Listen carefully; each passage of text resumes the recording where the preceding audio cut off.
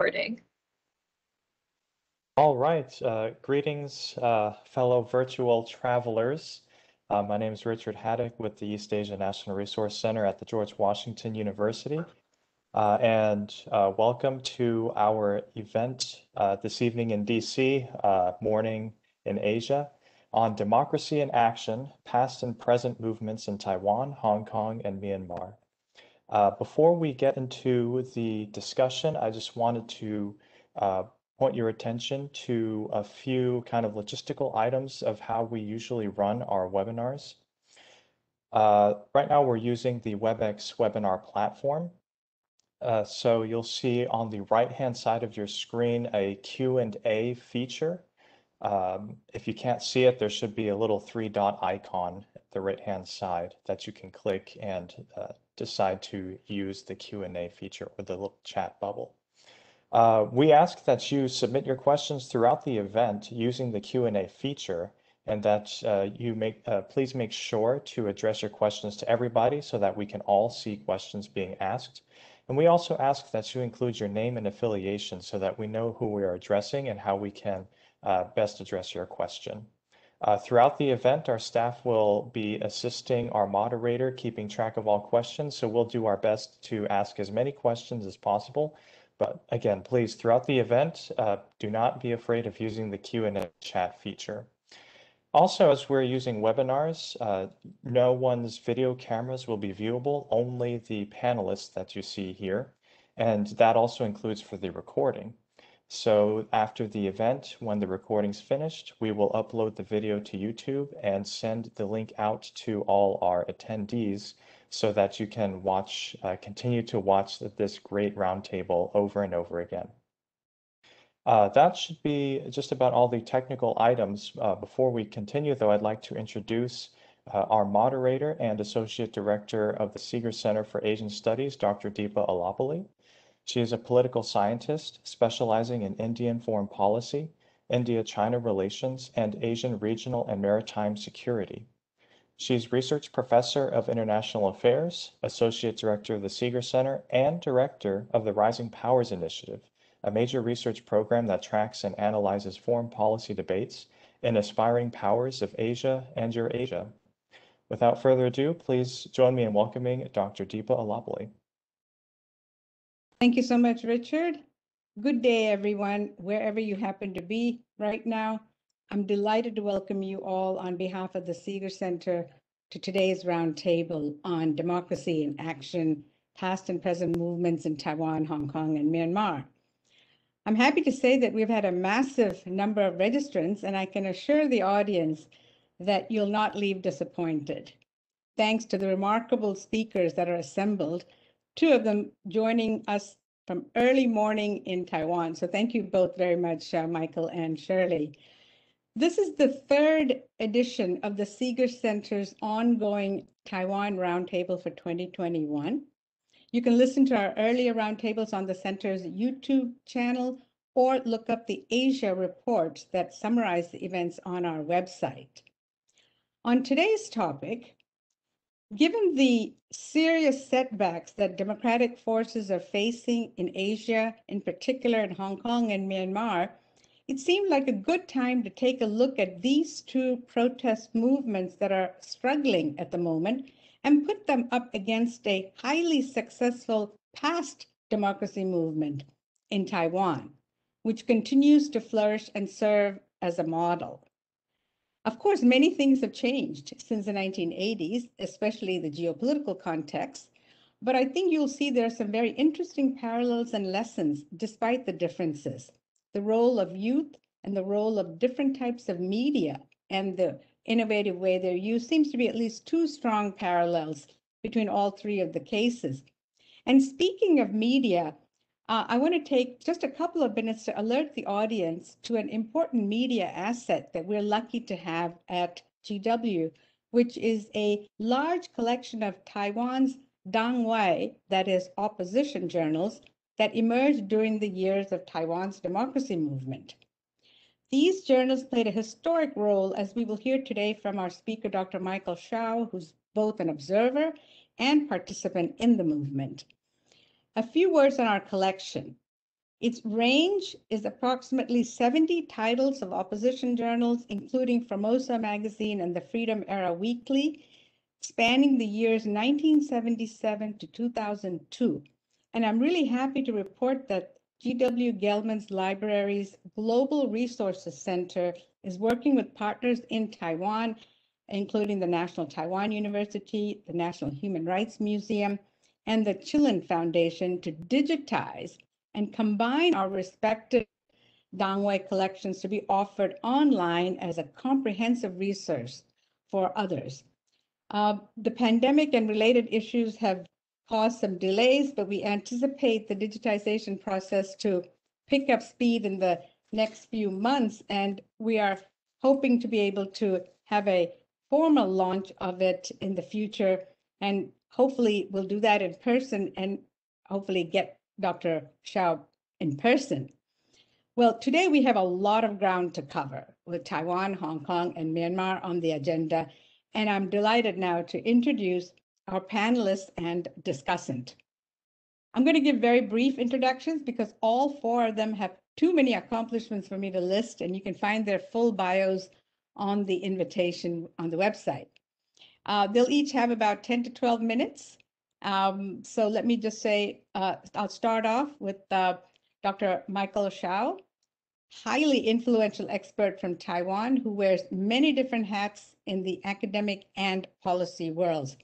He's senior advisor to the president of Taiwan, chairman of the Taiwan-Asia Exchange Foundation, chair professor of Hakka Studies at the National Central University, and that's just a start. He's widely published and is a leading scholarly authority on civil society and social movements. And he is going to speak to us today on Taiwan's democratic legacy and the role of Dangwai Journal in popular mobilization. I'm actually going to introduce all of the speakers and then start the event. Dr. Hsiao will be followed by Dr. Kharis Templeman, who's research fellow at the Hoover Institution at Stanford, and he manages the project on Taiwan in the Indo-Pacific. He has published extensively, including in the Comparative Political Studies, in the Taiwan Journal of Democracy, and International Journal of Taiwan Studies. He will speak to us today on the changing dynamics of the democracy movement in Hong Kong, and he'll give a comparative take on Hong Kong and a comparative take on Taiwan as well. We will then shift westward in the Indo-Pacific to Myanmar and bring in Dr. Christina Fink, my colleague here at GW, where she is professor of practice of international affairs. She's a leading expert on Myanmar's politics and society and is the author of the book, Living Silence in Burma, Surviving Under Military Rule, as well as the author of many journal articles and book chapters on Myanmar's political reform and society. She will speak to us on understanding Myanmar's Spring Revolution. And specifically, she asked me to use the title Spring Revolution, which I'm sure she'll explain why. All right, so once the panelists have finished their remarks, I will call on the incomparable Shirley Lin to give us her own commentary and then to lead a conversation with the speakers. Dr. Lin is one of the world's leading scholars on Taiwan and Hong Kong, as well as a highly sought after public intellectual, and I'm really honored to call her my friend. She has many titles and accolades. She's the Compton Visiting Professor in World Politics at University of Virginia, a non-resident scholar at Brookings, adjunct professor at the Chinese University of Hong Kong, and most recently, she is appointed the chair of the Asia-Pacific Hub of the Commission on Reform for Resilience. That's a mouthful, but it is reviewing the response to the COVID pandemic. It's a very high-level commission. What a task. Good luck, Shirley. Now, I know that both Dr. Hsiao and Dr. Lin have fascinating personal stories associated with the democracy movement in Taiwan and Hong Kong, and I hope that they'll share some of that with us today. And with that, let me turn it over to Dr. Hsiao, and actually all of the presenters have PowerPoints. So please bear with us as we get that rolling. And thanks again, and please. make sure to ask your questions as we go along. Michael, over to you.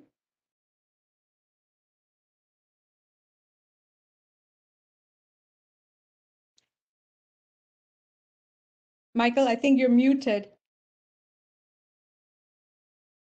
Oh, can you hear? Yes, now I can. Thank you. Okay. Okay, first of all, I'm very happy to be here.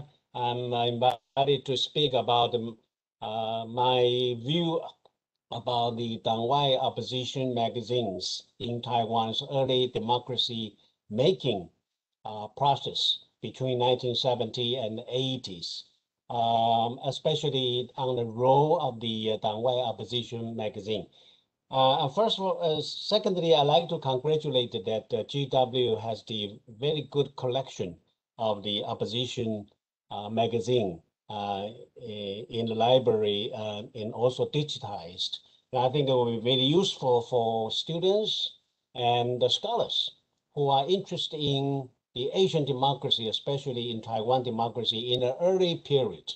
Because in my view, the opposition magazine or Dangwai magazine as a way to provide enlightenment for many people in the country so that they can understand that the democracy is all about. So I think it's very important for GW to widely publicize this collection. Okay, let me start with the early period under the martial law, under the authoritarian regime. There are very few outlets of the opposition or the democratic voices and action under the KMT party state authoritarianism between before 1987. 87 was the year to lift the martial law, and that was usually by scholars considered as the beginning of the democratization, and before that is the liberalization. There are four outlets. Still, some outlets can be viewed as the outcry for democracy. Number one is a local election. Since early 1950s, especially after the 1954 Taiwan Provincial Assemblyman elections that provided limited political space for the non-KMT oppositions to take part in Taiwan's local political process. Let me emphasize local political process. Since 1970s, terms like Dangwai means outside the party. The party means KMT, so it's outside the KMT. Or Dangwai coalition, the coalition outside KMT, and Dangwai movement were created and have become popular since 1970s. Second outlet is a few, again, let me emphasize few, liberal intellectuals within the KMT circle or religious groups outcry against authoritarian rule and demands for political reform and democracy between 1950s and 70s. For example, Li Wanju through Gongren-Bao, 1947 to 1961, again, is a short-lived. Lei Zhen through Free China, 自由中国, 1949 to 1960. Again, he was put in jail as a result. And Peng Mingming, Professor Peng Mingming and his three students via open declaration on Taiwan's people's self-save, 自救, Taiwan 人民自救, 1964, and Taiwan Presbyterian Church via open declaration on national affairs statement, 1971, and Human Rights Declaration, 1977. Let me just add, the Taiwan Presbyterian Church was one of the very few religious organizations that has made a tremendous important contribution to Taiwan democracy. Besides this Presbyterian Church, other religious groups are very limited role to play for Taiwan's democratization. Next page. Dangwai, next page. Dangwai opposition books and Dangwai opposition magazine in 1970, the third outlet. The mushrooming growth of political intellectual books and magazine were published by Taiwanese liberal intellectuals and political activists. from the outside KMT circle, so-called Dangwai, criticizing the current KMT authoritarian control, advocating democratic reform, and proposing the political future of Taiwan. Number four, the fourth outlet is grassroots civil society movement in 1980s. Three waves, 1980 to 1986. 1980s, 1987, the particular year, and 1988 to 1990 of social reform, social movement were initiated and organized by many liberal new middle-class professionals and intellectuals through their independent civil society organizations. Began as early as 1980s by Consumer Foundation for Consumers' Rights movement. And I'm happy to be part of this consumer movement, followed by a very wide range of social movement on the environment, gender, students, indigenous, religion, human rights, anti-nuclear, labor, farmers, welfare, housing, free journalism, and judicial reform. And this, because of this social movement that we, again, mobilized the general public to be more aware of the issues facing Taiwan socially and politically. I'm here to speak specifically on the number 3, the Dangwai Opposition magazine. So let's turn to next page. From the table, the important Dangwai Opposition magazine in 1975 to Formosa incidents, the Melida of 1979. I will call it the first phase of the opposition magazines. You can see there are the 7 typical or important magazines from Taiwan Political Review, Taiwan Zhenglun, to Hsiao, the China Tai, to This Generation, the 80s, Formosa magazine, Drumming Song, and Spring Wind. You can see from this mostly of the key person who are the publishers are politicians, are activists. Most of are activists and politicians. Again, the issues published are very few, only ranging from even from 1 issue to 35 issues. And Hsiao was never being suspended, and Taiwan Zhenglun was suspended and eventually banned. So those are the 1975 to 1979 these important publications. You can see the authors of these magazines. Who are the authors? Are the authors mainly the activists, politicians, and young activist intellectuals? Most of them were, at that time, PhD students. Very few academic or professors in established university would contribute articles, because at that time the political climate does not permit the professors and to write articles. Even they did write from time to time. Very occasionally they will use the pen name. But again, the authorship is very important by activists and politicians. Those are the 1975 to 1979 Dangwai magazine. I'm happy to say that within the George Washington University's collection, some of the magazine here, you can see it. Now you can see the next one is important Dangwai opposition magazine groups in 1979 to 1989. To be noted again, 1987, July 15 was the day to lift the martial law, and so that was a very critical moment to separate the two faiths. And this here, I like to emphasize why it's called groups. During the first phase, when a magazine, an issue was suspended, and then this is at the end of a magazine publications. But since the 1970s and 80s, and those publishers, those activists knew the way, found the way to deal with this suspension. So they call the groups. That means what? They are prepared where they were prepared to be suspended from if their magazine was suspended, and they will come up with a new magazine name, and so we call the groups. So, for example, the 80s group, so they even published Asian 亚洲人 magazine and the Current magazine, and the Formosa Island groups, they have not only the 蓬莱岛, but they have the 钟鼓楼, Bell Drum Tower, Drum Gong, and the Fabulous Island, and they will use different Chinese names. So you can see this is the way to deal with this suspension.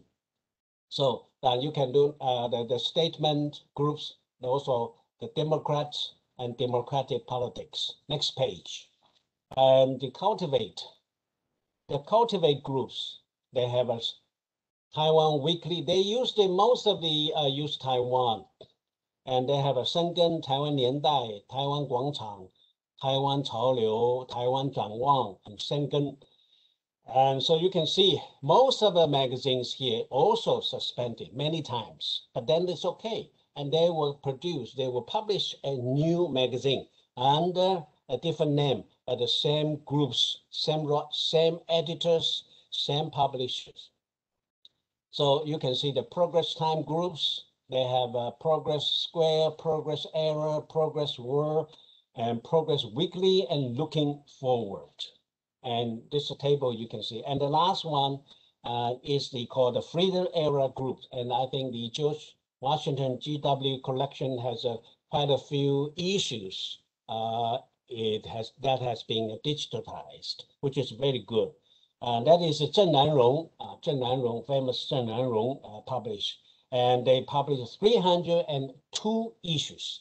And these groups, the magazine has suspended 42 times.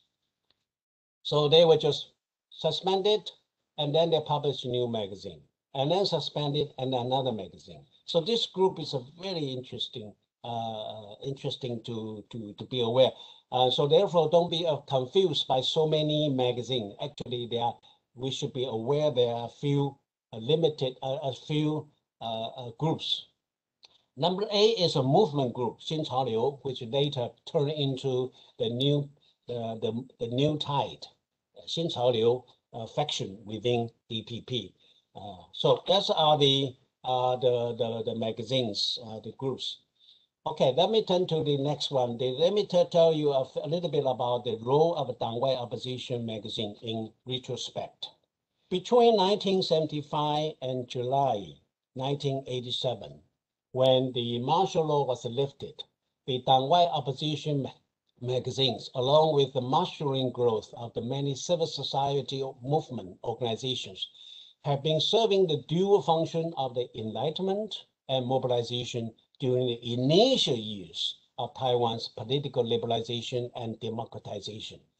The series of magazines and the diverse of reform issue-oriented social movement organizations were the two additional viable mechanisms besides the Dangwai opposition activists and their movement in facilitating and promoting public awareness of the consciousness toward the Taiwan democratic transformation in the period of 12 years of 1975 and 1987.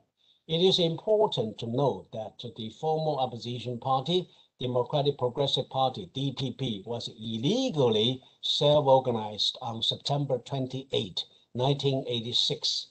The ban of the free press was lifted on January 1st, 1988, while the ban on free formation of a political party was lifted on January 1st, 1990.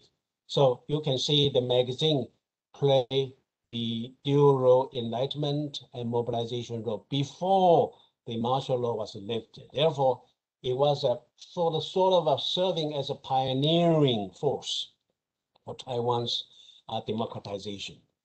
Let me talk about the enlightenment role. First, educating the readers of democratic ideas and human rights values. Let me add it. I was the regular reader. Mostly my role during the 1970s and 80s as a graduate, as a student, I was a curious reader of those magazines. Later, after 1979, I returned to Taiwan, become a young sociologist, and then from time to time, occasionally, I will contribute my article to those opposition magazine, sometimes with pen name, sometimes with real name. But I did not write about the specific political issue. I wrote about environmental movement, social movement, and ethnic issues, and on the general social movement issues. So it was important for the public to be aware of. The familiarizing the public about Taiwan democratic goal. Why we need the lift martial law? Why freedom formation of a political party was important? Free press was so crucial. Overall parliamentarian reform, nationalization of the army, popular election of the provincial governor and city mayor, which at that time was not for popular election, and freedom of speech, and so on and so forth. Number three, informing the readers of the true face of KMT's authoritarian rule and the Jiang family autocracy. There are many myths about this KMT's rule and about the Jiang family, and those through the magazine, they'll tell you what is the true faces.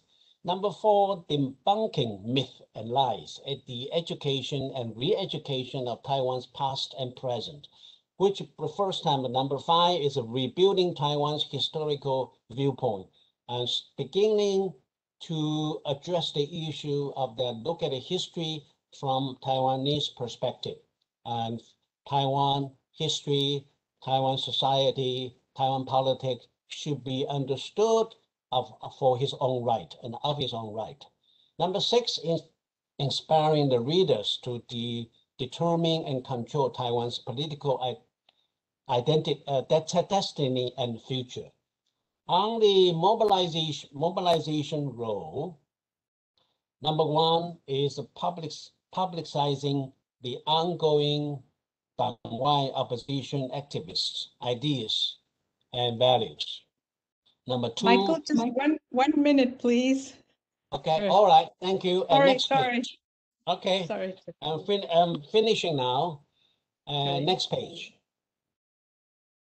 Number two, publicizing the ongoing Dangwai opposition activities, that the people know why Dangwai were organized, and what for what purposes, and sharing with the concerned citizens about the conflicting opposition strategies.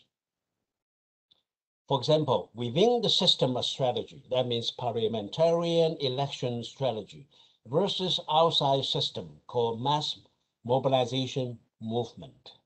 Number three, so that people can know how and through what perspective, through what way that we can begin Taiwan's democratization. Number three, generating the public understanding and support for Dangwai opposition movement and their election campaigns. Number four, recruiting and training the young talents for the Dangwai opposition movement and their election campaigns. It's very important to really recruit a lot of concerned young activists into this magazine, editing, writing, interviewing work, and so on and so forth. Number five is providing important materials and facts to the concerned liberal professors and intellectuals to be more informed and more involved in rendering their sympathy and support of the Dangwai opposition movement. I think it is very important there. That's why since 1980 and 90s, more and more liberal professors become more sympathetic and supportive of the democracy movement and become more and more supportive of the DPP. Okay, in conclusion, the Dangwai opposition magazine, along with the civil society movement organizations, were crucial and indispensable to the early phase of the Taiwan liberalization and democratization in the 1970s and 80s. The existence and development of a Dangwai opposition magazine cannot be viewed solely as being instrumental to the progress of a Dangwai opposition movement. They had their own values and merits of themselves. Moreover, despite the existed some ideological and strategic difference among the magazines during that time, they had tried hard to build a unified front in targeting against the authoritarian KMT regime for the overall goal of Taiwan's democratic struggle. So let me to end with one more sentence. I think the opposition magazine was a key instrument, was a key way to for the Taiwan's early phase of democratization, and followed by the mass social movement strategy. And the third is the party politics. So if we want to understand the early phase of Taiwan democracy, I think those magazine research, detailed study of magazine is very important, followed by the social movement studies. Okay, I'll end here. Thank you very much. Thank you so much, Michael, for that terrific retrospective onto the early part of Taiwan's democratic movement. And I think it's a perfect opening for Kharis, who will now take us through Taiwan and Hong Kong. So Kharis, over to you. Great. Thanks, Deepa. And it's my pleasure to join this distinguished group. I should begin with a caveat. I feel like a bit of an imposter here talking about Hong Kong with our esteemed discussant Shirley Lin on the line. She's far more knowledgeable and informed about that place than I am. And so I thought I would just try to place Hong Kong in a broader comparative and historical perspective in this presentation. Of the three cases we've talked about, or we're talking about today, Taiwan, Myanmar, and Hong Kong has probably gotten the most attention in the United States in recent months and years. In particular, there's a New York Times piece today, kind of a deep dive into the efforts by Beijing to push back against the democracy movement and to crack down on the effort to liberalize Hong Kong there. I recommend you read that piece. It's very well done. The other thing I wanted to start off by noting before I dive in is that in listening to Dr. Hsiao's presentation, it's striking just how different communication technology is now, right? The idea that these Dangwai magazines were just critically important ways for the opposition in Taiwan in the 70s and 80s to organize seems almost quaint to us now, where you can text people things and have a huge crowd organized in a matter of minutes in different parts of Hong Kong. And that's an activity that the Hong Kong protesters were actually quite successful at doing. And in a sense, that gives democracy movements some new tools, some better tools to challenge authoritarian governments. And so if I leave you with nothing else today, I want to hit the point that the Hong Kong democracy movement, I don't think failed. I think they succeeded up to the point where Beijing had to intervene forcefully to push back. And it's only with Beijing's intervention that the democracy movement in Hong Kong has lost ground. So I wanted to kind of put these events in Hong Kong in some historical perspective, and just some of our audience probably knows this already, but just to remind those who do, and to try to give us some common ground for discussion here. So timeline of events in Hong Kong. Why is there a need for a democracy movement in Hong Kong? Well, Hong Kong until 1997 was a UK colony. There was a joint declaration on the future of Hong Kong signed and ratified in 1984 and 5, returning it to the control of the PRC. That handover took place in 1997, and it took place under the terms of a one country, two systems arrangement, whereby Hong Kong would have a high degree of autonomy for 50 years, or it was promised that, and it was supposed to be able to maintain its own legal and economic and political system for those 50 years. Next slide.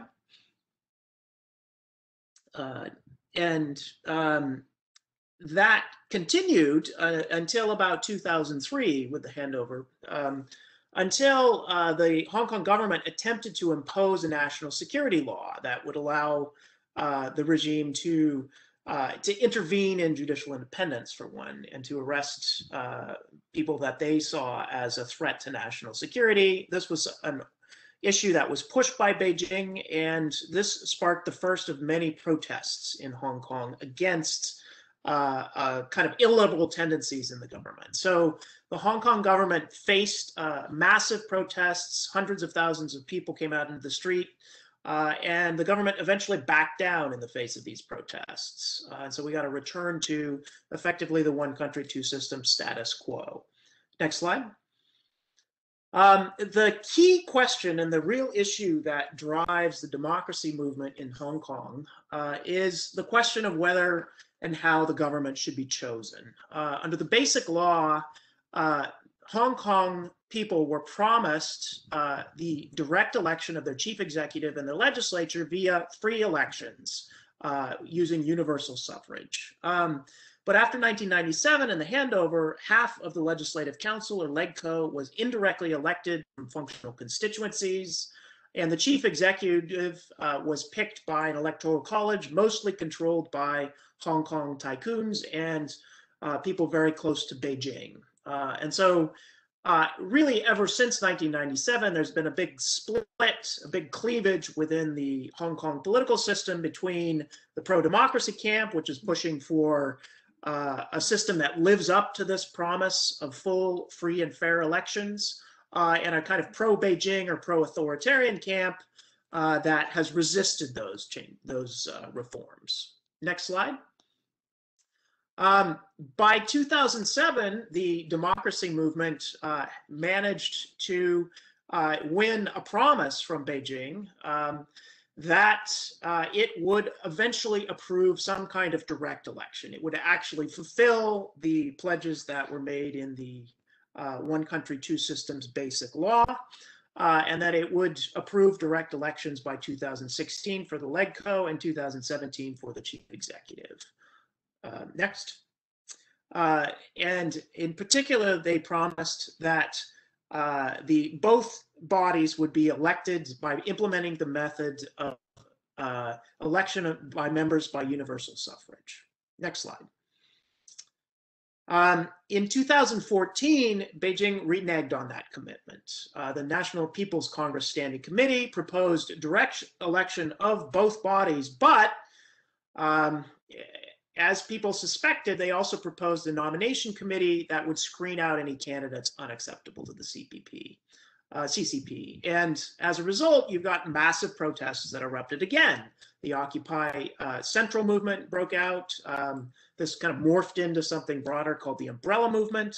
And again, with millions of protesters in the street, the Hong Kong government backed down, and this electoral reform was ultimately not adopted. So the status quo remained again. Next slide.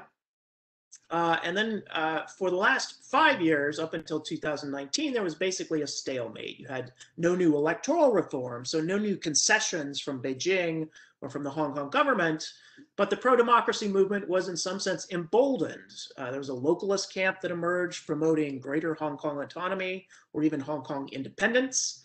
And at the same time, the Hong Kong government was no more responsive to the wishes of the majority in Hong Kong than it had been before. So the 2017 chief executive election featured candidates screened by Beijing and allowed to run.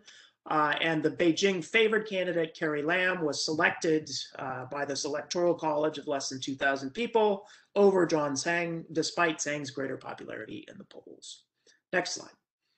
And then in 2019, the Hong Kong government proposed an extradition law. This was actually, ironically, triggered by an event that took place in Taiwan, where Taiwan wanted to bring a Hong Kong resident who was alleged to have committed a murder there back to Taiwan.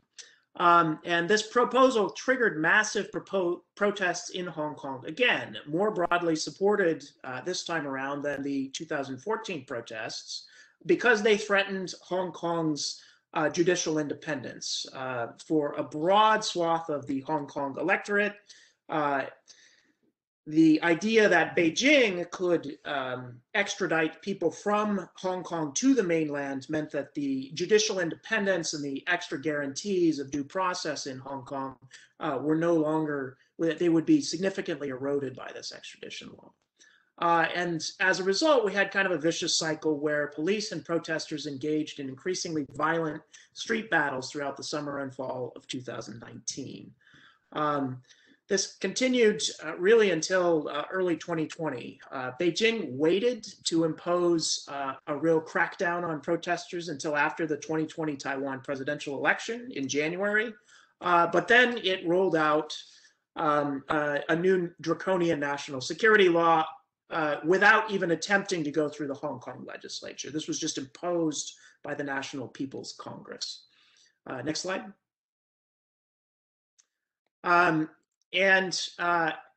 There were not tanks rolling into Hong Kong. There were not military forces in the streets.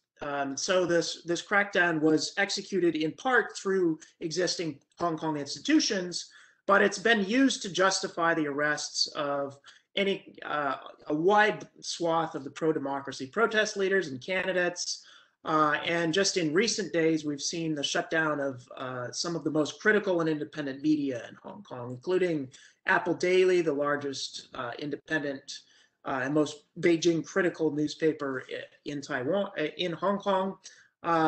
Just within the last 24 hours, there have been shutdowns of programs on RTHK, a radio station in Hong Kong. And so I would argue now, one country, two systems looks increasingly dead.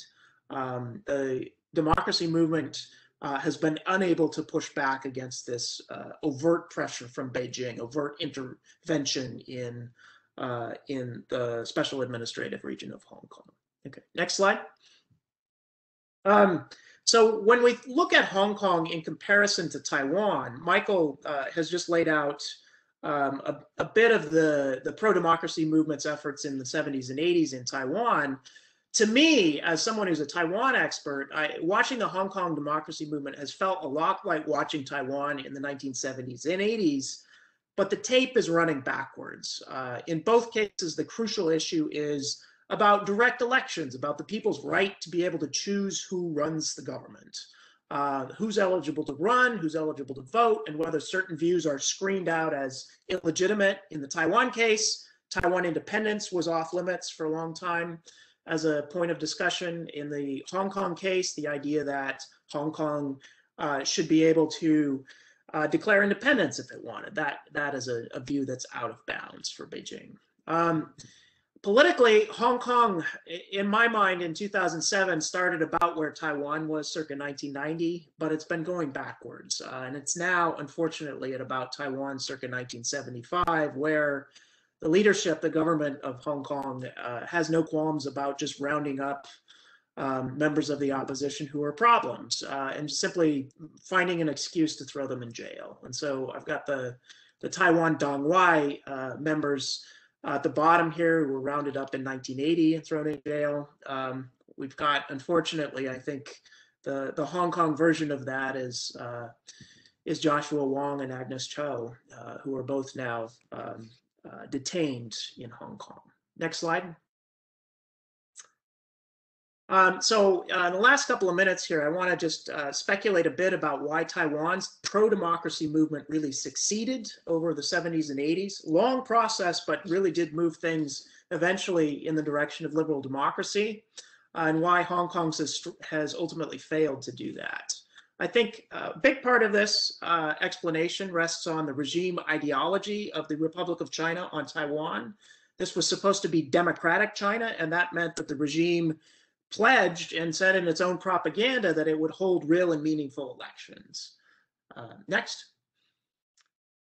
The KMT regime in the 70s and 80s was also losing a lot of international legitimacy. It had been de-recognized by the United States by 1979, had very few partners and allies around the world by the early 1980s. So it was a very vulnerable regime, both domestically and internationally by the 1980s, and much more susceptible then to opposition protests and a pro-democracy movement. And then the most important factor, I think, is the US had a lot of sway in Taiwan. Taiwan was very dependent on US backing, even in the 1980s, and vulnerable to outside pressure. And so the declaration that martial law was eventually going to be lifted, Jiang Jingguo, the then leader of Taiwan, made this declaration to, of all people, the publisher of the Washington Post, who was on a visit to Taiwan. She gets an exclusive interview with him. Jiang Jingguo states that he's going to lift martial law and will not crack down on the opposition that's been formed at that time. It's hard to imagine Xi Jinping sitting down with a reporter or a publisher from somewhere in the West and saying, you know, I'm going to allow the pro-democracy protesters in Hong Kong to continue. And so that should be an indication of how much greater influence the US had in Taiwan than the United States or the West does over Beijing today. Next. Okay. Hong Kong's movement is operating in a much more difficult international environment than Taiwan's was in the 1980s. Next. Mass protests in Hong Kong, I think, matter a lot less now than CCP attitudes in Beijing. Next. The US and other Western powers have pretty limited influence over Beijing. It's less about what happens in Hong Kong than what happens in Beijing. And China, under Xi Jinping, unfortunately, has become a lot more politically authoritarian and illiberal over the last 15 years. If you compare 2007 to 2014, in 2007, the leadership in Beijing was still willing to consider concessions on the right to allow Hong Kong people to elect their own leaders. Any independent spaces outside the CCP, anywhere in the PRC now, are just intolerable. Under Xi Jinping, the regime has systematically tried to crack down and eliminate these independent spaces. Next. And so finally, and this is the last bit, Xi Jinping, I think, is willing to take the hit to the PRC image and credibility on, among other places, Taiwan, to impose more direct CCP control over Hong Kong. And so I think, despite the best efforts of the pro-democracy movement in Hong Kong, it's really a different game now, and it's going to require political changes in Beijing, I think, for Hong Kong to be able to advance a more liberal political agenda. And with that, I will close my formal remarks, and I look forward to hearing from the rest. Thank you so much, Kharis, for that deft discussion of the political dynamics in Hong Kong. And I think your proposition about where Hong Kong is today in comparison to the democracy movement in Taiwan is probably going to generate some discussion. So I look forward to that. And also a note to the audience, please feel free to start putting your questions into the Q&A box throughout the event. All right, now back all the way to Myanmar from Christina, and see where things are at and any comparative thoughts you have. Christina. Thank you so much, Deepa. So I'll focus on the current spring revolution in Myanmar, and I'm happy to answer questions about earlier protests in Myanmar in the Q&A. But first, I'd like to point out some of the differences in the situation in Myanmar compared to Taiwan and Hong Kong. So the first is that there are two overlapping struggles in Myanmar. Next slide, please. One is for democracy, but the other one is for federalism. And since Myanmar's independence in 1948, there have been ethnic armed groups who have been operating in the mountainous areas that ring the plains of central Myanmar and have been fighting for autonomy in their areas. So we have these two dynamics of nonviolent struggle during the period of military rule from 1962 until 2011, and then since the coup this year, but also armed struggle in the ethnic nationality areas for autonomy or a system of federalism. Next slide, please. So the 2010s were a period of dramatic, if partial, change. The military regime actually allowed for a hybrid system of government to come into existence in which the military would share power with a civilian elected government. However, their intention was for a military-backed party to win those elections and share power with them in order for them to continue to have extensive political influence. That said, the first elected government, which was mostly ex-military people, made a number of changes in a democratic direction. And I think that was largely because of the impact of being elected. They weren't free and fair elections, which is why they won, but they felt that they had to prove themselves to citizens.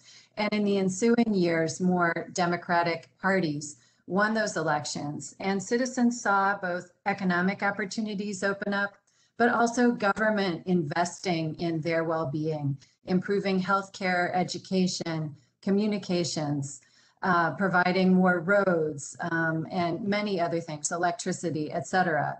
And so when the military staged a coup in February 2021, people felt that the rug had been pulled out from underneath them. They were angry both that the government that they had elected, which had won a landslide victory in November 2020, had been taken away, and that their right to choose their government had been taken away from them. And for younger people, there was a feeling that they had grown up with more freedoms and they had more confidence and tech ability, tech savvy. They felt like they had to organize and do something. But also for older people, they felt that they couldn't go back to the dark years that they had experienced before the 2010s. And so they too joined protests in their own ways. And really there was a sense in the country, or there still is a sense today, that this has to be the last struggle. This time, the military has to be removed from political power once and for all. Next slide. So Generation Z, they were the first to come out and really lead resistance against the military coup. And what they tried to do was to create what they called a spring revolution, which meant getting rid of military rule once and for all, no more hybrid governance, but also something that was hopeful. So they used the term spring to indicate that this is a hopeful, positive experience, not a kind of bloody revolution, although that's how it's turned out to be. So they tried to make the protests very easy for people to participate in. They tried to really pull in people who might not be that politically committed by making it very fun and very light. So on the left-hand side, you can see that one day they organized protests where people brought inflatable pools out into the street and sat in those. Another day they had people come out in ball gowns. Other days they had people come out in traditional clothes. There were bodybuilders who came out and protest. There were break dancers who came out and protested. So it had a very light feeling. And they were able to organize this nationwide because they had a basically leaderless movement where there were numerous people in every city and town around the country who were connecting over Zoom calls, WhatsApp, et cetera, at night to plan the activities for the next day. And it was very difficult for the military leadership, at least initially, to figure out who were really the key organizers. But as the military saw these protests growing in size, they cracked down on the demonstrators, and demonstrators had to invest in other types of means to keep the struggle going. So just to go back to the last slide for a second, protesters started painting huge signs in the street, such as "We want democracy, save Myanmar," and other places where people in the ethnic areas, they also wrote, "We want federalism" or "federal democracy." Next slide. But also to try to deter the security forces as they came after them on the streets. They hung lonjis or sarongs in the streets because men in Myanmar feel that to go underneath a woman's lonji is to be drained of your power and virility. So this was something that slowed down the security forces for a while because they really did not want to go under those lonjis, and they had to cut them down before they would continue down the street. We can also see on the right-hand side in the bottom, the degree to which the movement had access to money and materials. So they were able to get hard hats, they were able to get goggles so that they could resist the tear gas. They had shields sometimes, and a lot of types of equipment that enabled them to continue their struggle even when things got violent.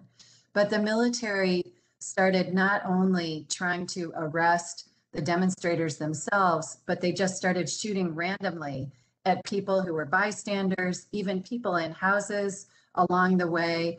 And this did have a chilling effect on the demonstrators. So the large demonstrations that lasted hours at a time came to an end, and organizers tried to do flash demonstrations where they could and use other means such as art and protests on social media to communicate their resistance. One thing they did on Easter, for instance, was they had people paint Easter eggs and put them out in different places in public, which you can see at the top of the slide. Next slide, please.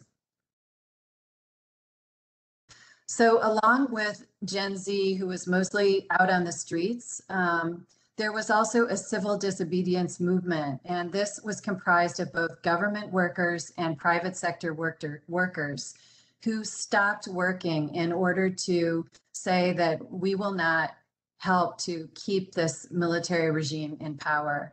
So for instance, something like 2/3 of health personnel around the country stopped working in hospitals and clinics.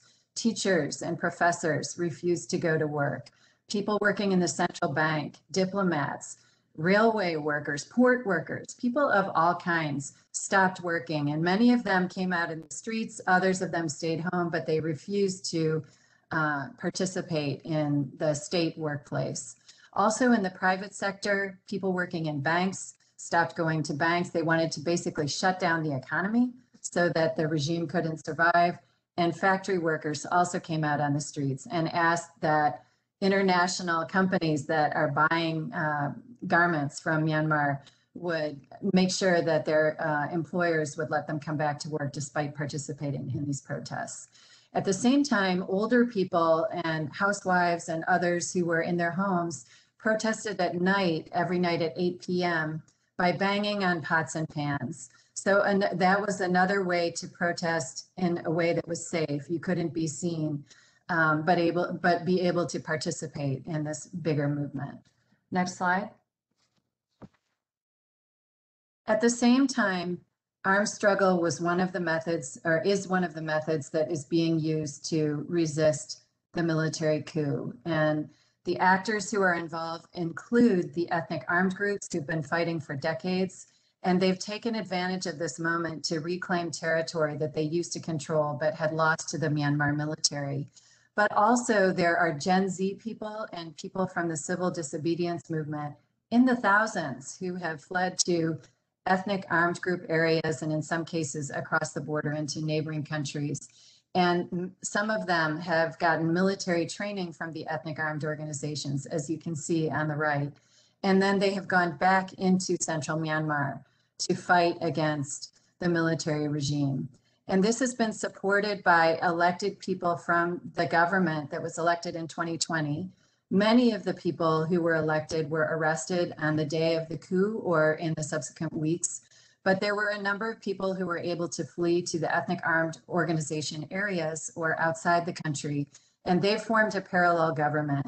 And after the military became increasingly brutal in its tactics and the international community did not intervene in any kind of meaningful way, the National Unity Government, the parallel government, basically told people, we sanction you taking up arms and defending yourself. And what this has led to is People's Defense Forces all over the country. So Gen Z people were originally saying nonviolent struggle is what we're all about, but now many of them have taken up weapons and have been attacking security personnel in some areas, but also assassinating local administrators who are willing to work with the regime in other places.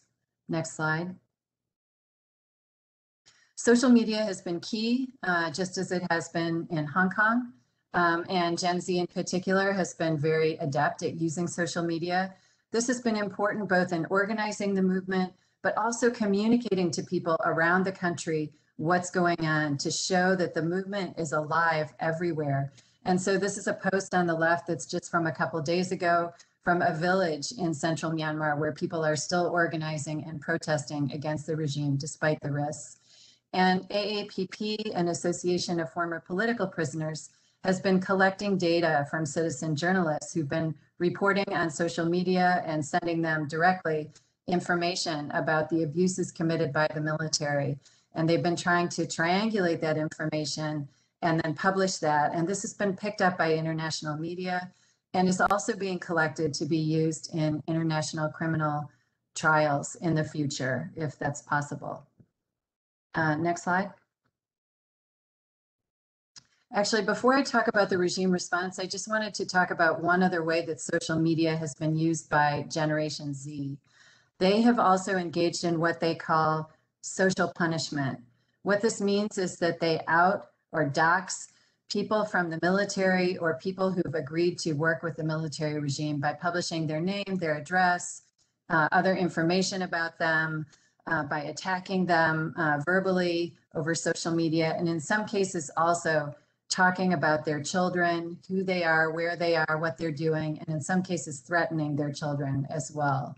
So this has been an aspect of the movement that I think some people agree with and some people disagree with, but it's something that Generation Z has adopted as a way to try to deal with the fact that if they can't bring down the regime directly, at least they're going to try to attack them through social media. Next slide. The regime's response has been to basically try to cut the movement's access to money, to material goods, but especially to information. And so that's been by cutting off the internet at night, but also through arresting journalists, as in Hong Kong, basically shutting down all independent media in the country and ramping up its use of state media. And there's also military-run media in Myanmar. So the Global New Light of Myanmar is a publication that's put out by the state. And I think that this title gives you a sense of how the regime sees its role, which is serving the interests of the state. And the state is really a moniker for the military, and why people are opposed to military rule, because they don't want to be serving the interests of the state. They want the state to be serving their interests. Next slide.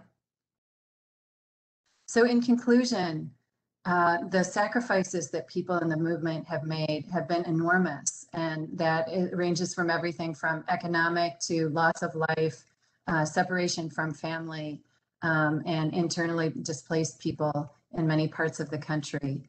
But I think the adaptability and the resilience of the movement, the strength of the movement to go on despite these conditions is astounding, and it reflects again this sense that we cannot go back to the dark ages again. Thank you. Thank you so much, Christina, for that riveting presentation about what's going on in Myanmar, and perhaps slightly more hopeful, I think, than Kharis's presentation on Hong Kong. But to bring it all together for us, I've given Dr. Lin a very tough task, but she's more than up to it. And so without further ado, Shirley. Thank you, Deepa. Can you hear me?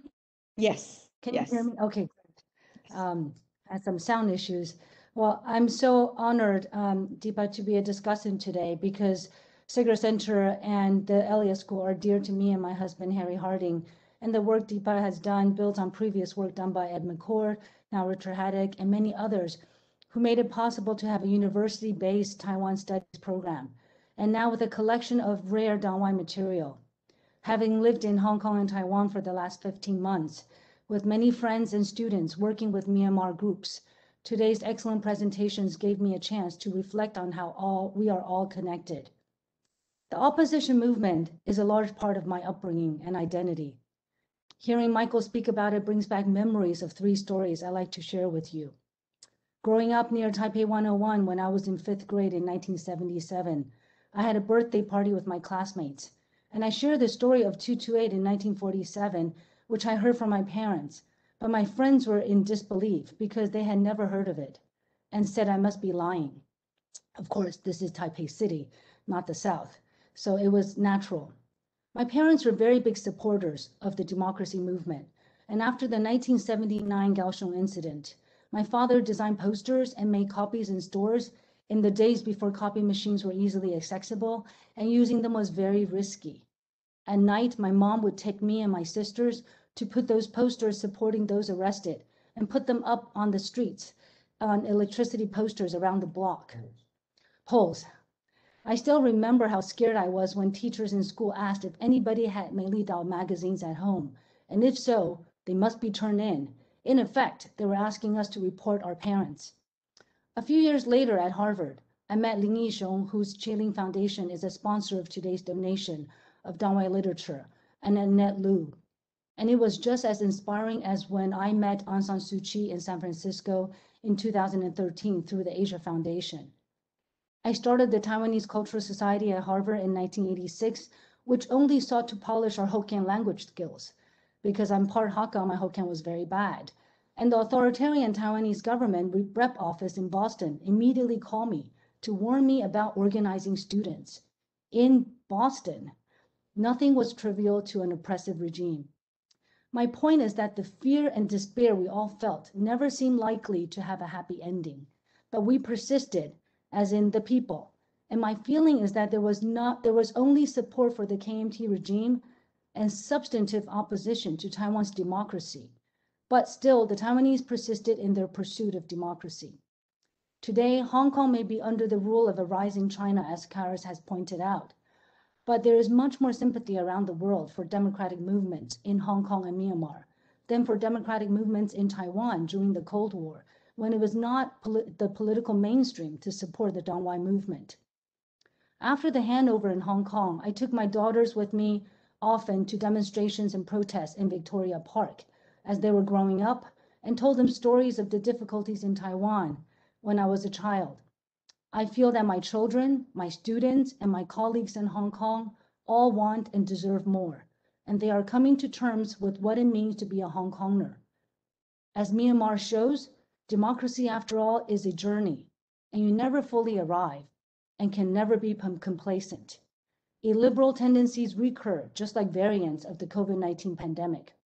Teaching part of the year at the university which Thomas Jefferson founded, backsliding in the United States has been an important lesson for us all, especially in Charlottesville. Taiwan's democracy is also not perfect. It is still a work in progress. Democracy may be one step forward, 2 steps back, but one never actually reaches full democracy. It is a process where you cultivate support among people for universal and progressive democratic values, and then on that basis build effective and durable democratic institutions. I totally agree with Michael's argument that the Dangwai journals played a major role in developing and promoting those values, and this underscores the importance of Apple Daily and other print media, which provide a platform for discussion.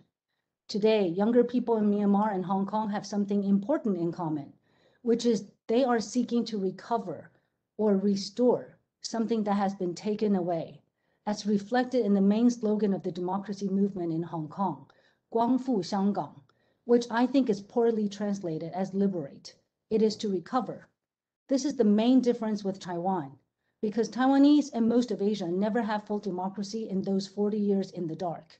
So the Taiwanese were pioneers without a map as to where they were going. Every people get the government they deserve. And I think that this panel raises more questions rather than answers, which I like to pursue in my 2 questions to the panelists, whom I'm hoping to learn from.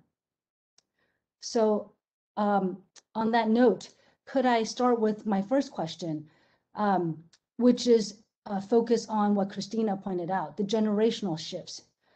All of you talked about the younger generation, the older generation. Well, I'm in the older generation, I suppose, by having told some stories. But what do you think the generational difference is between the older generation and Gen Z in terms of their views on democratization in 2021? Michael, do you think the Dangwai movement was supported by mainly young people in the first few decades of KMT rule as opposed to by older people? Or is there a cohort effect as opposed to generational effect? Can violence and suppression be so effective that it can permanently silence an entire generation of protesters, young and old? Or conversely, will those who participated in a powerful democracy movement remain committed to democracy throughout their lives?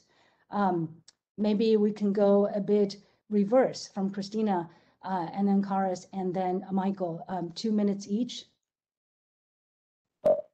Thank you so much, Shirley. I appreciate your question. I think, Myanmar is so interesting because in this case, in this movement, we really see people of all ages, all generations, all classes who have come together. And we see that across ethnic Burma in the heartland, but also ethnic minorities in the ethnic states. And perhaps what's interesting in Myanmar are two things. Number one, in 1988, for instance, which was the last time there were broad-based demonstrations, there was participation from older people as well, but it was much more short-lived. It was really the students who carried it forward, the students who then went out to the jungle, tried to keep the movement going and come back to the extent that they could. Whereas this time we see the role of civil servants and people in the private sector being so powerful. And really that's what's denying the regime its legitimacy and inability to operate.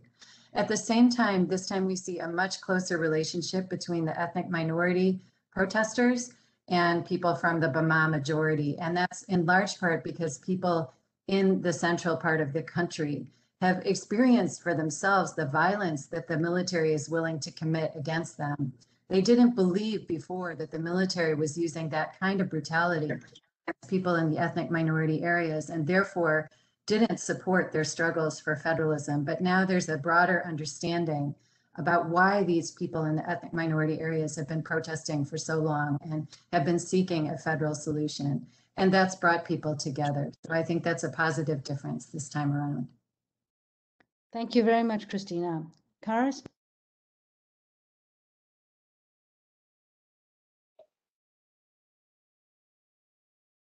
Kharis, you need to unmute yourself. Sorry, my apologies.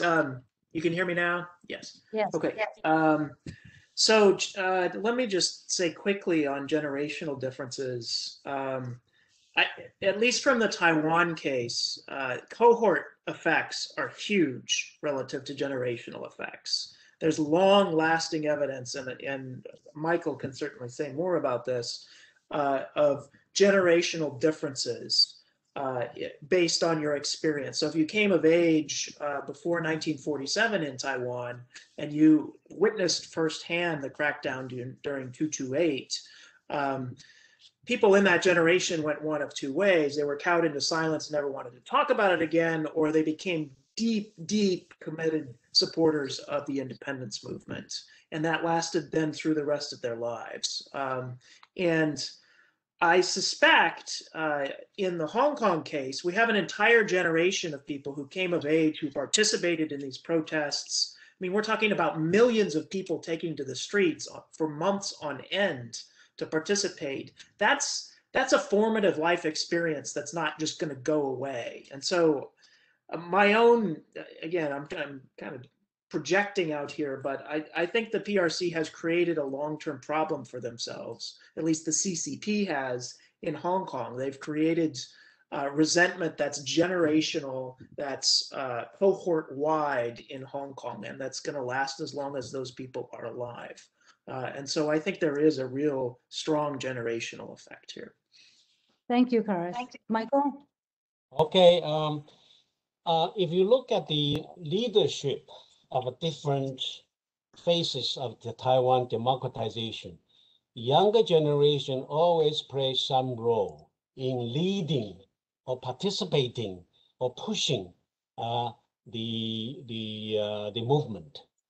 But if you look at the followership, I think if you look at the Taiwan's past experiences, I would say the first phase, 1960s, 70s, and even early 80s, I think ethnicity actually is the driving force behind Taiwan's democratization. Taiwan-Ren, the movement, Taiwan-Ren, the democracy. The second followed by 1980s by social movement led by the progressive new middle classes. So the class factor took place, emerged, and plus the ethnicity issue. Number three, I think and when we come to the party politics after 1990s, I think the younger generation plus cohort, especially the millennium, I think when they come to vote, we often talk about first-time voter. It becomes very critical. So and plus the ethnicity factor still there, the class issue still there. So I would say from ethnicity factor to class plus ethnicity and then to generation all cohort, class, ethnicity, and class. So I think at this moment, in Taiwan, democracy in entering the party politics or maturing party politics, I think generation, ethnic factor, and class issues are intertwined to play in Taiwan's politics. Thank you, Michael. That's great. That leads me to my second question, which if I could just get a short response from you, because I know Deepa has many questions from the audience. But it's perfect that you mentioned, Michael, progressive movement. Like with all democratic movements, upholding universal values that are inclusive may have more lasting success than simply achieving regime change. And Taiwan is still a work in progress. But in the early days, the movement had exclusionary elements as well, excluding Waishenren or Hakka or Aboriginal people. But over time, the movement became more inclusive and progressive, which you personally worked on, such as embracing all ethnicities and minorities like LGBTQT. How did this happen, Michael? And in Hong Kong, there are illiberal tendencies too to exclude non-Cantonese, such as long-term non-Chinese residents, as well as mainland-born immigrants. In Myanmar, the Rohingyas issue and other minorities continue to be important. They're marginalized, which really scar the movement. Kharis and Christina, how do you think about the challenge of fighting an authoritarian regime while also trying to become more pluralistic and progressive? Maybe we start with Michael now. Okay, I think it's very important to be remembered that the 1980s, the social movement led by diverse groups, cross ethnicity.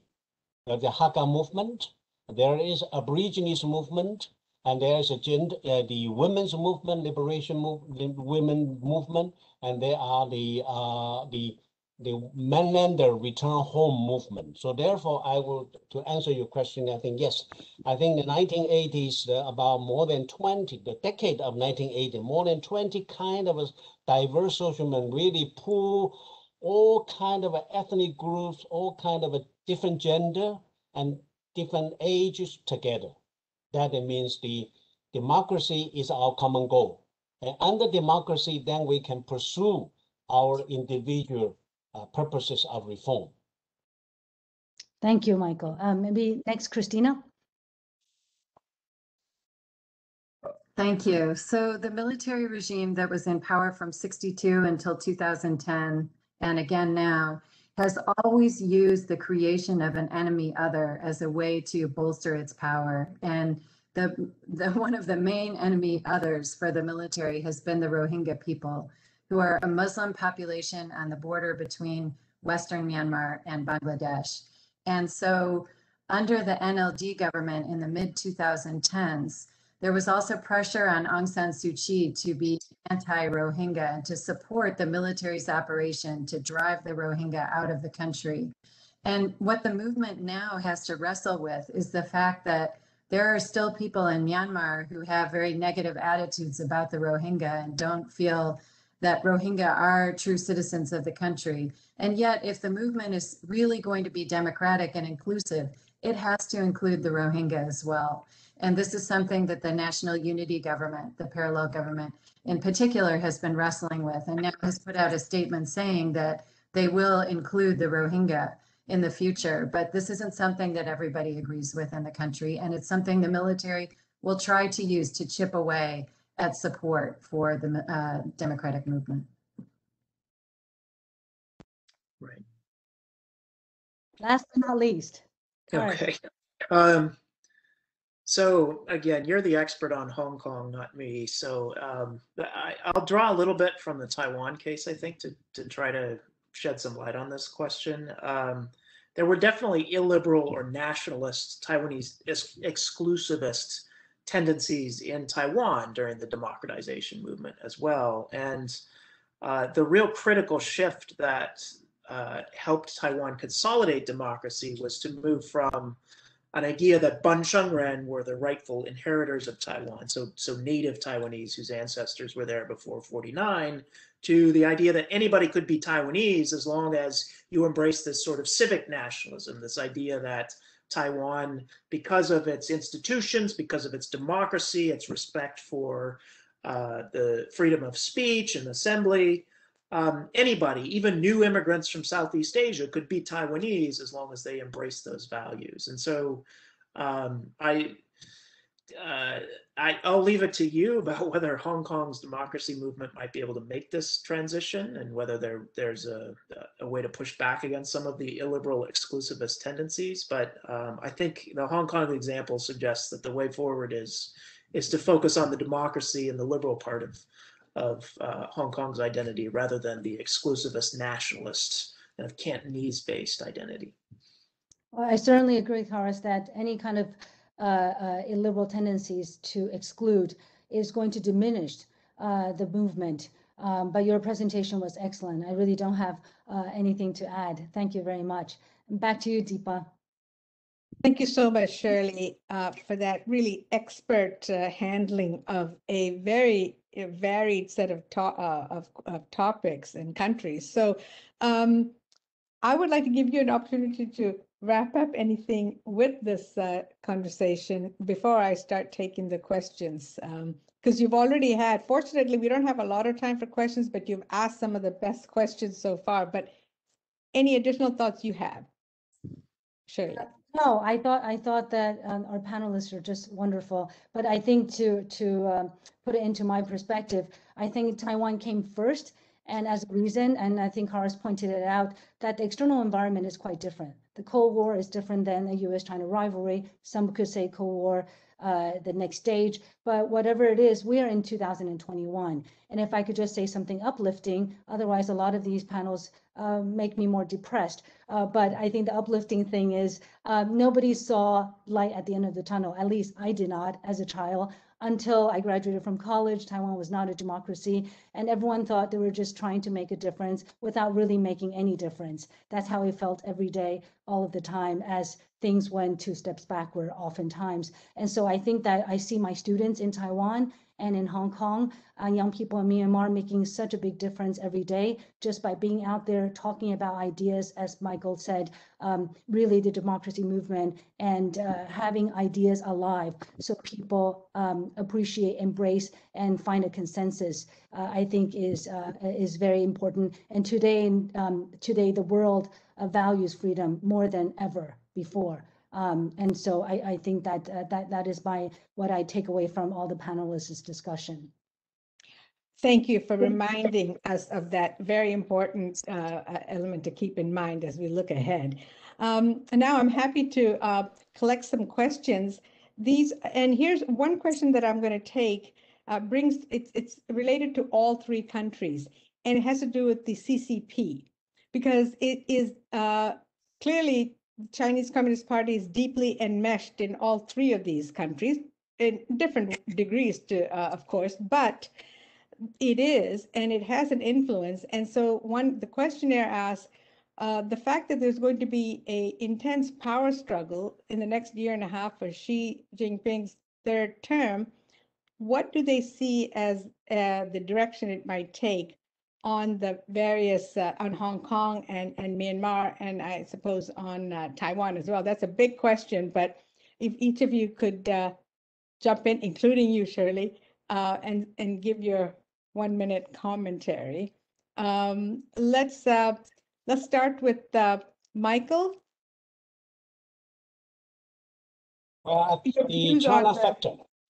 Yes. Yeah, I would call the China factor became important in Taiwan democratization movement. Of course, a negative factor in the 1990s. Before 1990, the China factor or China threat was not that obvious. So before 1990, the Taiwan democracy basically a domestic issue against KMT. But 1990s and onwards, and more so, against not only KMT, but also CCP. And I think when Taiwan became democratic and the China factor become a threat to Taiwan democracy. And that's why during the Ma Ying-jeou period, 2008 and 2016, the slogan of Taiwan democracy is to rescue our democracy, because Ma Ying-jeou was accused for being too lenient to PRC, to lean into China. So again, so that's what I say. Taiwan democracy is still progressing. As Shirley said, that Taiwan is a work of progress, but we are progressing, but we are under siege, and that source is PRC. Okay, Kharis, under siege. Yeah. So let me talk broadly about authoritarian regimes and stability. I think it's easy to overestimate just how stable and how formidable the CCP in China is right now.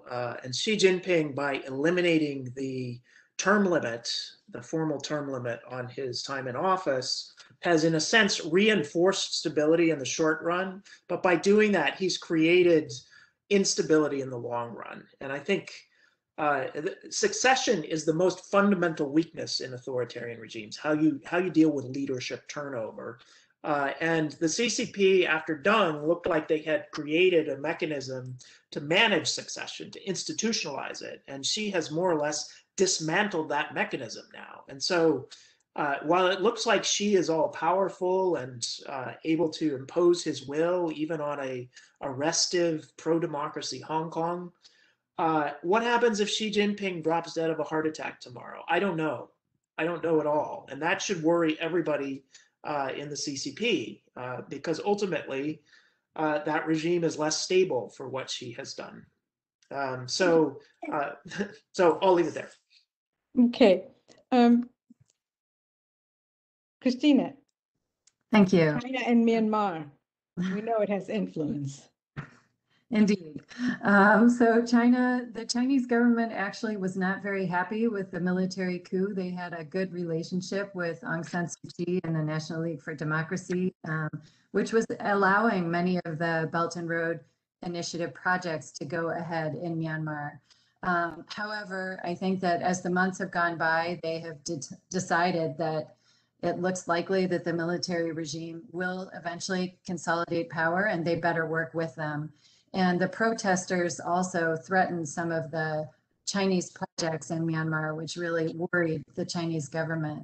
And so we see that China is playing an active role in basically enabling this regime to consolidate power, particularly by in the Security Council rejecting any proposals from other countries to try to, reduce arms coming to Myanmar and provide other support to the democracy movement. So it's made things much more difficult, unfortunately, for the democracy movement to survive. Shirley, any? Yes, Deepa, be quick on my thought. I have quite a different take than most. I think being under the shadow of China has made Taiwan, of course, very sharp and very on alert all the time. And this is something that's important for all around the world, whether you're Myanmar or Germany. Everybody has a China dilemma, as I always say. And I think that the external environment is a threat that unless you're long-term prepared, it can always increase polarization domestically, which is something I see a lot in Taiwan. And of course, China worsens that and accentuates it. And I think in the United States, we see that as well. And so I think that unless long-term challenges are addressed with competent people, and that's why it's important to nurture young people with talent to focus on how to govern and to have the right values in order to face that kind of challenge. I know that's not much of a short-term answer, but the answer is really, like Biden says, build back better instead of focusing on the enemy all the time. It's always in the background. Okay, thank you. I'm going to take the prerogative, if you all don't mind, to extend our event for a few more minutes because there's another set of questions that I think are really important, and that has to do with the social media and disinformation. And so this goes to all of the panelists and discussant here, and that is, to what extent, Christina, has the military regime tried to use disinformation to curtail the influence of social media that you said is very important? Same thing, Kharis, in Hong Kong. And of course, we know that Taiwan's democracy has been under threat from disinformation from the mainland. So can I start with Christina, and then we'll. Sure, thank you. Yeah. So the military regime has used the state media and military media to put out daily stories about how it's citizens who are creating problems and it's the regime that's bringing stability to the country. And if it weren't for the security forces, then there wouldn't be stability, there wouldn't be security. In many cases, people don't believe this, though, because they've seen military forces in their own areas who have come into houses and looted people's houses, have dragged people out, etc. But their hope is that as independent media is crushed and people hear these stories day after day, and with the fact that you do have an armed civilian, movement in different parts of the country, that maybe this kind of ideology will stick, and maybe some people at least will feel like, well, the movement itself is a problem. That's their hope. We don't know how it'll go in reality. Okay. Deepa, could I jump in? Yes, please do. Sorry. Yes. I just feel eager to jump in because there's no disinformation in Hong Kong anymore. There's only information that supports one side. So disinformation, I think, is really relevant to democracies like Taiwan, where there's competing narrative. But in Hong Kong today, basically, for those of us involved in academic or in writing publicly, it's a very dangerous path. And so no longer is there an issue of which newspaper do you read. The issue is, do you read anything that is published by the propaganda machine, or do you try to look elsewhere? And I think this is a very big issue in terms of Hong Kong's movement. Okay. Kharis and Michael? Yeah, so Shirley has really addressed the Hong Kong issue, I think. I can just say something to supplement that, which is that the CCP in China has a different approach to manipulating the information space than, say, Russian agents who are trying to influence the information space. The CCP still really cares about the actual narrative, whereas the Russian strategy generally is very nihilist. They're just trying to create divisions and kind of emphasize whatever creates the most controversy among their opponents. So in effect, I think the CCP's efforts to influence conversations in Taiwan, at least, have been pretty ineffective, not because they're trying to promote any wild view out there, but because they're trying to promote a particular view that 80+% of Taiwanese are inherently skeptical of. And so it's actually been surprising to me how difficult it has been for CCP influence campaigns to get traction in the media and online space in Taiwan. The other thing I'd say is that we're in a world that's very different from the 70s and 80s, where the only access to information in Taiwan was these kind of underground Dangwai journals, right? You would pass them around in people's living rooms. We're in a space now where you can get online in Hong Kong still and read the New York Times or read whatever other outlets are out there. And so there is a lot of information. So it's much harder for an authoritarian regime to control that information space. And I hope, we'll see, but I hope that's the last piece of trying to crack down on civil liberties in Taiwan or in Hong Kong. And I think it's going to be the most difficult, and I suspect the CCP, if it pushes that, is going to have a lot of problems in Hong Kong that it hasn't had on the mainland. Okay, well, Michael, as the dean of the kind of democracy movement in Taiwan, I'm going to give you the last word. All right, thank you very much. I think the disinformation and it was a big issue, was a big problem during the 2018 when the local election. 9+1 election, and the disinformation, the sources are coming from within and without, and that time DPP government was not prepared for it yet.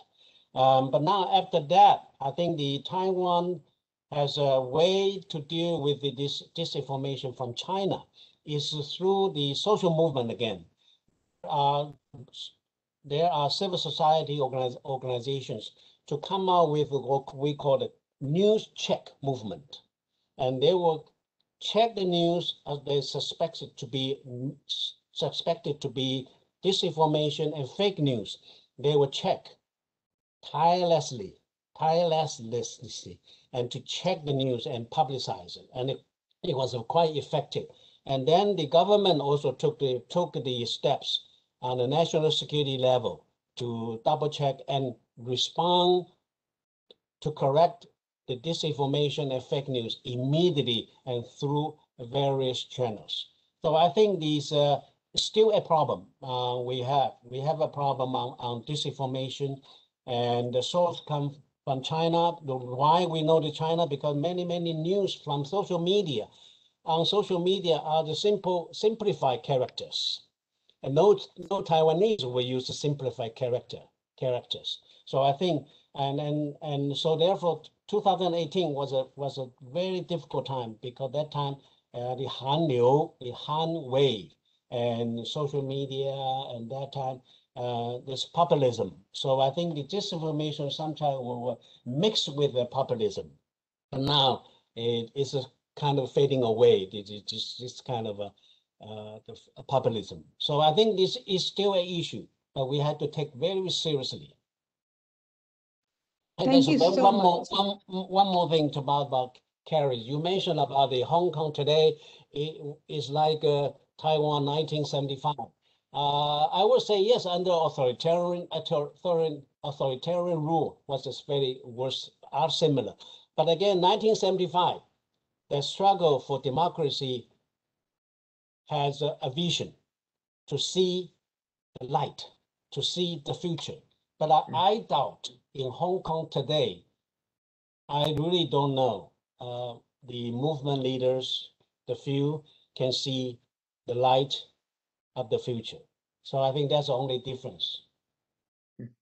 Okay, well, thank you, Michael. I was hoping to end it on a slightly more positive note, but however, I'm sorry to the audience that I wasn't able to get to some of the questions they asked about economic development and democracy, about ethnicity and democracy, but thankfully, many of these topics were already touched upon.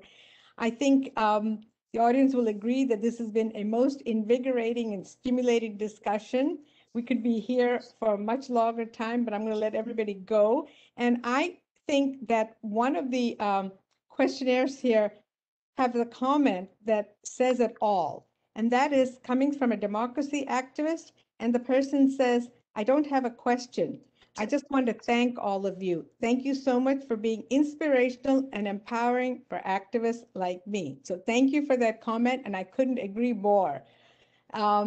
So many thanks, and I hope to see all of you back for other events. And to my panelists, I couldn't have spent a better evening anywhere else. Thank you so much. Bye-bye. Bye-bye. Bye.